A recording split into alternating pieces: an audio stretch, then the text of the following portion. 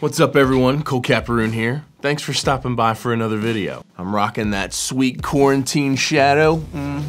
So here at my place we are about 1 week in on soft quarantine and about 4 or 5 days in on a pretty strict only going anywhere for groceries or something that we absolutely need.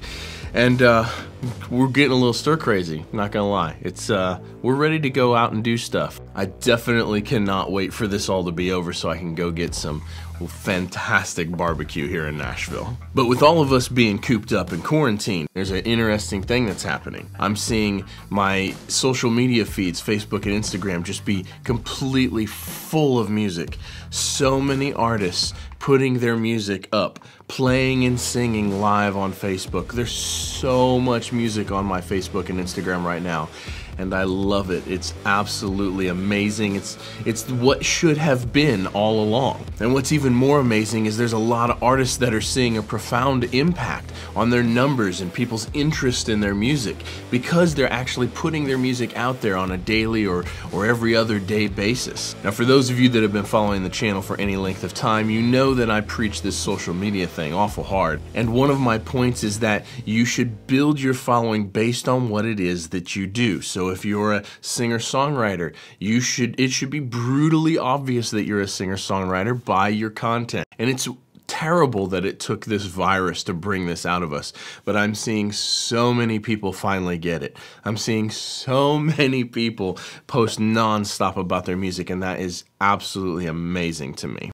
So I've been wanting to cover this topic for quite a while now, and I try to keep this channel positive. I try to keep things uplifting, and I try to keep things spun in a positive direction, a positive viewpoint. So I've kind of held off on this topic, but now it seems like a perfect time with all that's going on and with the drastic increase in music on social media. So, why no one likes your music posts? Here we go. So the number one reason is because you have built your following based on something other than music.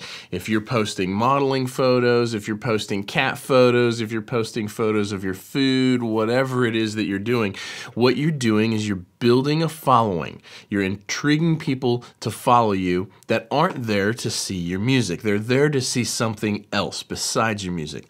And what's very difficult about this is it's extremely hard to get those people to convert into music fans because that's not why they started following you to begin with. So reason number one why no one likes your music posts is because you're not constantly posting musical things and haven't built your following based on your music. There's not even really many more ways that I can spin this.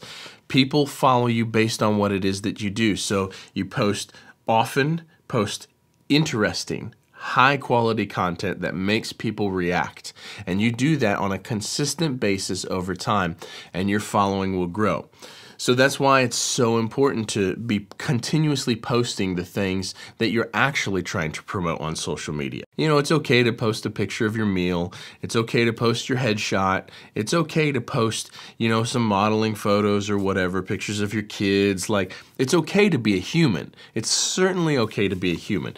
What you want to make sure, in my opinion, that you do is you want to make sure that 80%, 90% of your content is directly related to what you do musically, or at least has some sort of musical relevance. If you want to post a new photo, post it in a studio, post it with your guitar, have a microphone in front of you, like have some sort of musical relevance in it. And I promise you, when you do this and you post this sort of content that has musical relevance, and that is 80 or 90% of the content that you post, I promise your following will, as it grows, the percentage of people that are there to see your music is a much, much higher percentage. Now, I completely understand that sometimes it's a lot easier to get traction posting other things.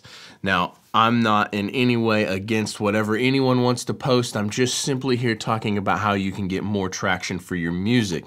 But I see a lot of singer-songwriters, unfortunately, particularly females, who post a lot of modeling photos, way, way, way more modeling photos than music content. Now, I understand why this is the case, because it is so much easier to get traction, to gain followers as a good-looking, attractive individual.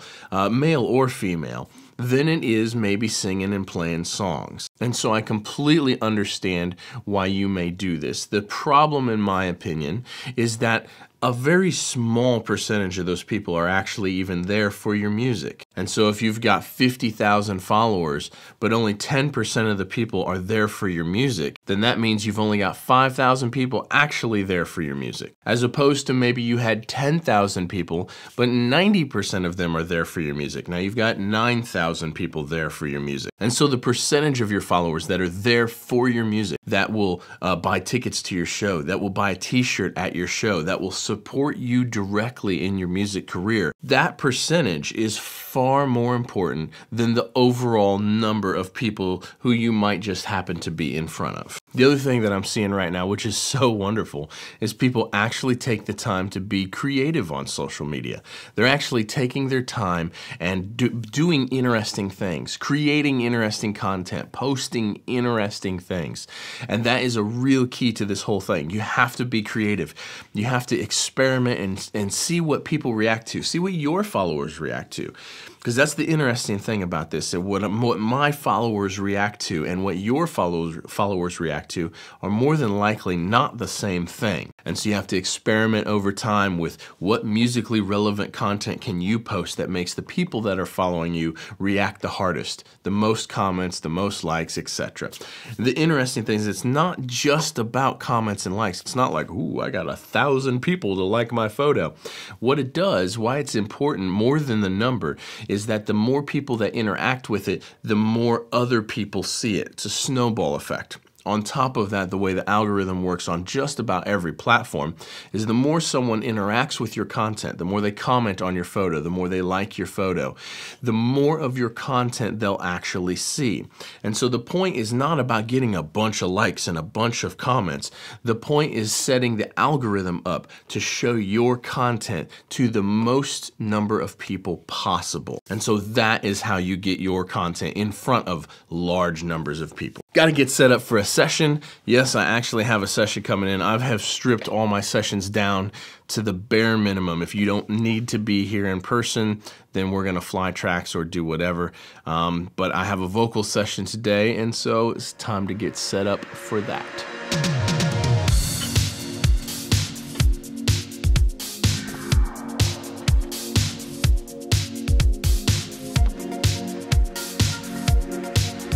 Alright, so I'm tracking vocals today for a band called Beyond Here.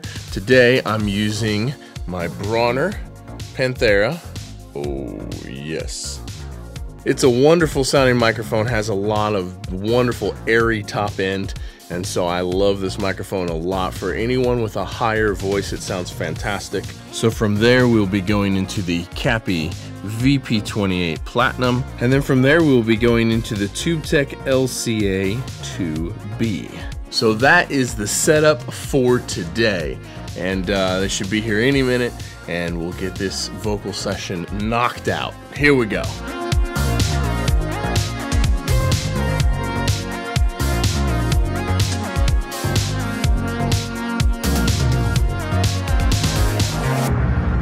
All right, vocal session is done. So now I have to disinfect everything because I'm trying to do my part, and when someone comes over for the session, in the rare occasion that they do, I feel like it's my job to clean up after myself. So.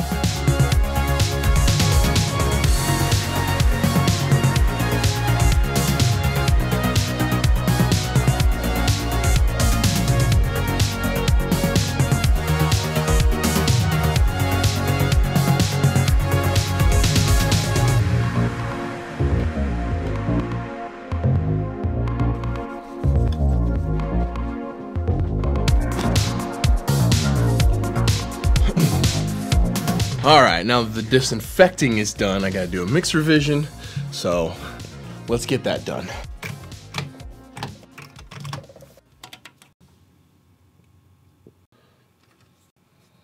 So you can live your life, so you can live your life, switch it up, young one, if you want to, change it all right now if you got to. All right, mix revision done. Now it's time to play some guitar on a song.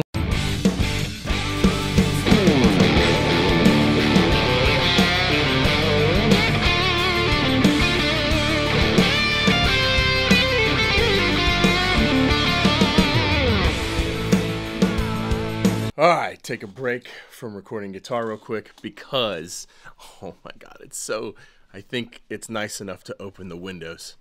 I think it's nice enough.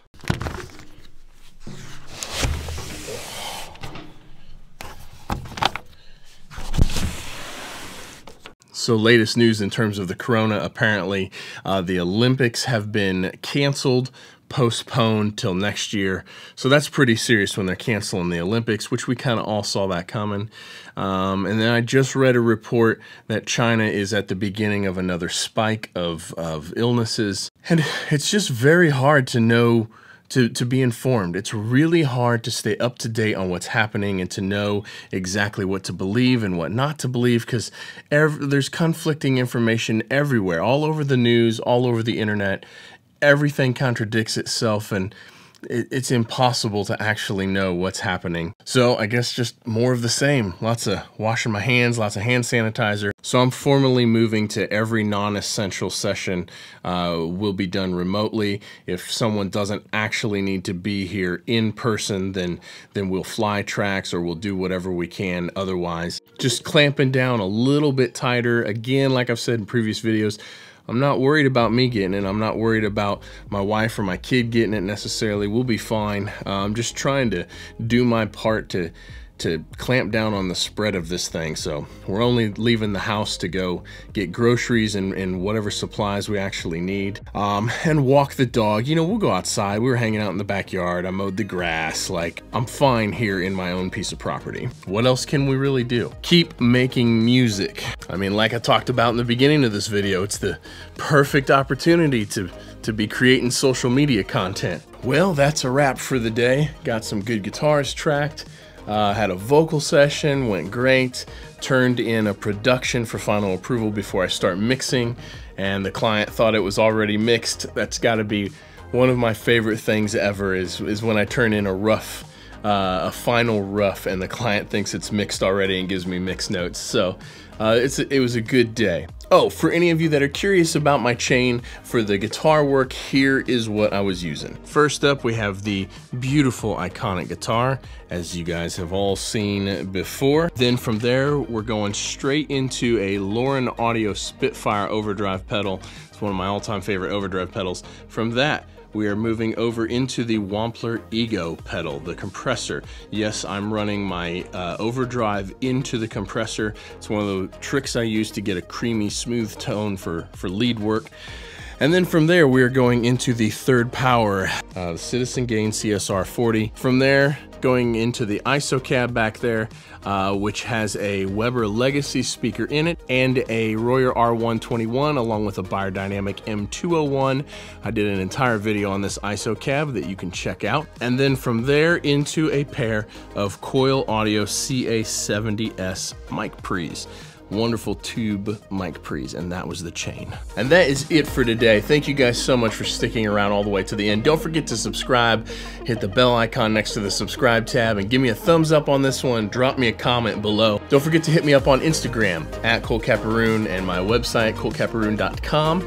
And don't forget to hit me up on Facebook if that's your thing. I'm gonna put links to all of this stuff, everything that I use always, in the description of this video. So if you're interested in checking more out, you can do so. We'll see you guys in the next one. Have a good one.